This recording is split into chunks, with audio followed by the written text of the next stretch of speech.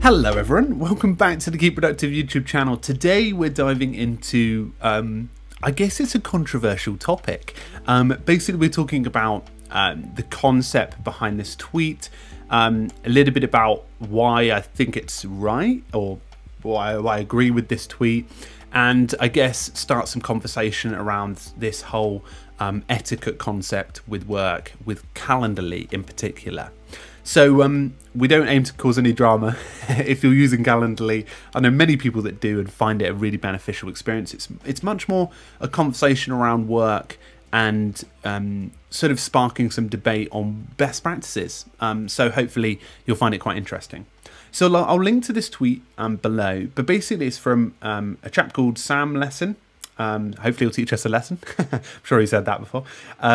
And what we'll do is go and read it. And it's really around Calendly etiquette. So he says, when someone sends you a Calendly and asks you to slot yourself on their calendar, they're telling that you are less important than them. And that all of their current meetings are more important than whatever you need them for. It is a get in line move. Now, don't get me wrong. I believe to some extent this is correct. He just seems to go on it quite aggressively. Calendly is essentially you send someone a link and they book in a time with you. And it's very much on their time, which is very common. Like, for example, I'm bad for this because I normally try and say I'm only available during this time. And when I used Calendly or other ones before, it was only on like one day and it was like, right, you're only getting these slots. So I'm guilty of this.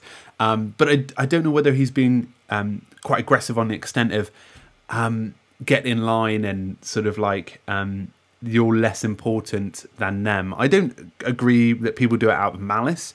I just think it's just a social norm that we do that because it's like a tool that's currently available that fits a problem. But again, let's carry on reading. I get it. It is an efficient way to do for the sender, and there is some egalitarian, I'm not sure what that means. Egalitarian? Not sure what egalitarian means. World where we say if we are all equally busy and treat everyone we are meeting with equal importance, then having the first person in a meeting dance send a link and second slot in isn't unreasonable. However, here is the thing in practice: I never click on your Calendly ever, unless you maybe are the President of the United States. Matching up the importance, urgency of what we have to talk about, both our schedules, etc., is a far more nuanced dance than you give me options and I pick, like you are a dentist or something.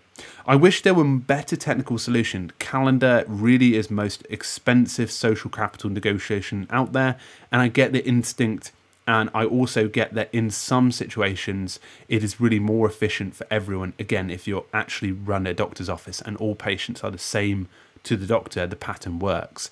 But the reality is that to properly schedule, you both need to look at everything going on, evaluate relative importance of different meetings versus whatever the issue is at hand, and then mutually shift calendars to work.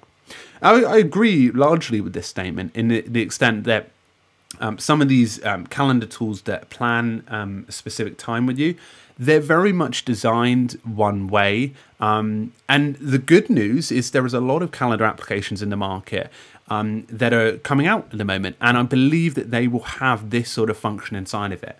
One in particular was a great one with Woven.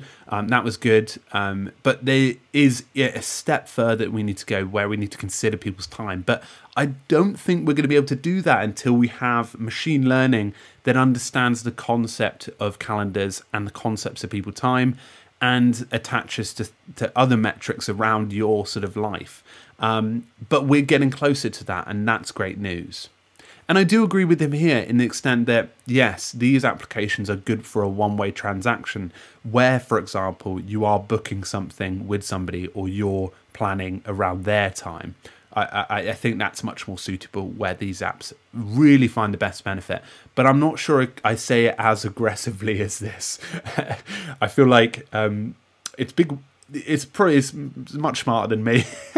But the state he's written this in Bear, I can see, and the fact he's called it naked display of social capital dynamics in business is like mental, really, to sort of describe it as that. I just like, there's a problem with Calendly. I don't know. Maybe I'm being silly. So it says, look, when a negotiation is totally nakedly one-sided, Calendly is fine. You work to me, I work to you. If you're the president and I'm a student, fine. But just be clear about the social message I receive from you of your asserted sense of self-worth when you send me that link. Thing is, I don't know whether it's difficult because I wouldn't overthink it. I just think, right, this guy's using a tech that he doesn't necessarily, or she doesn't necessarily find it useful at this time to solve this problem. So I don't know. And they say, do I wish there was a more nuanced, efficient technical approach? Yep. And there are so many failures along the way, but we are where we are. Okay, yeah. I agree generally with the statement. Overall, like the fact that, yes, this could be done a lot better in the market. And there are solutions that are arising at the moment that do. It's just an evolution thing. You know, naturally, like we originally thought that like the whole going in the office was right, but now it's being very much touted as not a great experience in terms of like step, but a lot of people still go to the office. It's that natural transition of whether we find it suitable to replace a certain thing as time goes on. I just think it's work evolution, but at the same time, a very in-depth concept here by Sam. Crazy, but really also very useful. I'll link to the tweet. I mean, I'm not arguing with Sam here. I don't know whether I'm educated enough to... I'm not educated enough to answer this. Why am I doing this video? I just thought it might be interesting to talk about this whole sort of etiquette at work movement, anti-work. Those who don't know, the subreddit anti-work got actually sort of not blocked, but they made themselves private more recently because of some coverage on a news channel. But really interesting. And I also saved this one, like another one. Like this is a great tweet from Chris Stancy. He just put about like the advertising overwork, junk food, throwaway culture in one single picture. I thought it was interesting, like this sort of conversation about whether this sort of messaging is wrong and things like that, because it's happening a lot in remote work. I mean, I replied saying, I don't like the overuse of meetings here, but without meetings, even without meetings, I'm impartial to a Kit Kat at 9:30.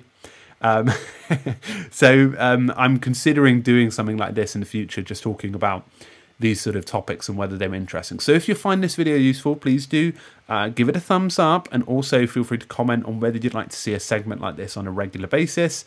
Obviously, we won't talk about too much controversial stuff. However, at the same time, I thought it might be interesting to talk about. Anyway, folks, a big thank you, and I'll talk to you all very soon. Cheerio.